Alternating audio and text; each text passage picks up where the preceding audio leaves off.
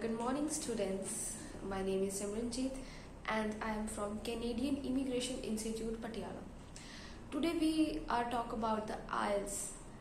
Everybody wants to crack this exam and want to fulfill their dreams. So today we will talking about this IELTS exam. So we will start it very well. That first thing, you always want to seek assistance of IELTS. Like everybody thinks that they could crack their IELTS exam with their own self, but according to me, everyone need assistance as a tutor or a helpful people who can give helpful advice or teach in a correct way. Most of the people think that they could crack exam in 1 month, and it is very easy, but I would like to say that it is easy if you have a good command of English, that it is easy. But if you are starting from IELTS and you don't really about this thing, then this video is all about you. So in the first part we will start about the modules of IELTS. Everyone knows that there are the 4 type of modules, which is reading, listening, speaking and writing. So first of all we will talk about the reading module. Everyone knows that this is a little bit tough module, and most of the people think that it is really tough and we cannot get a good score in reading. But according to me, this is the most easy part of the IELTS, and it is very interesting as well. So first of all, this module, according to me, first of all, I would like to ask some student that what is the habit of their reading.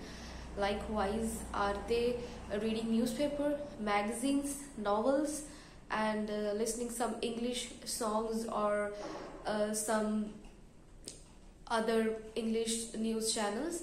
So this is the best part of getting knowledge or understanding, and it is really important for number of reasons. It's gonna be build your reading speed, and it's going to build your high vocabulary, and it is also helpful to maintain ideas, to generate ideas in speaking and writing, how to write yourself, and how to maintain English formation. And you can also build yourself in a different way if you are reading newspaper or a magazines.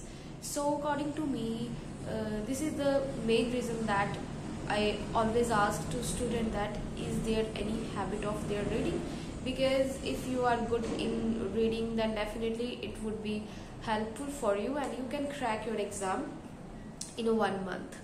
So what is actually practice test of IELTS? You should do the question and structure, but you have to know about the structure of reading module, because most of the students just read the questions and just put their answer without any reasoning, and they really don't know about what is the reason behind of yes, why they put yes and why they put no. So first of all, you have to know that if you are put yes, you have to know that why you put yes. In a simple way, you just review your reason, and you have to know that why you put these answers. So first thing, you need to understand that why is right or wrong.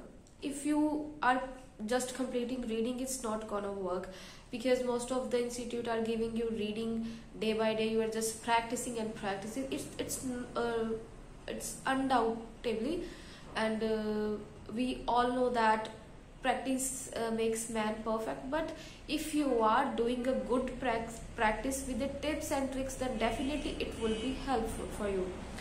So according to me, this is the best part of IELTS: reading, listening and speaking. Speaking is just 12 to 13 minutes in your actual speaking test.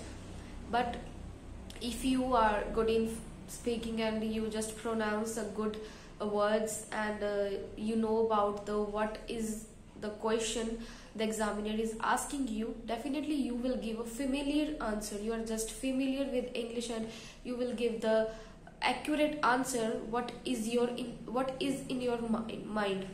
So this is the thing you have to know, that just read books and novels, it would actually help you in writing as well. So this is the video for you all, and we will also share some other videos which will help to gain more scores. So if you want any other information from us, then please contact on Canadian Immigration Institute Patiala. Then we will provide you good help, and we also teach IELTS classes. So please contact us and we will assist you. Thank you.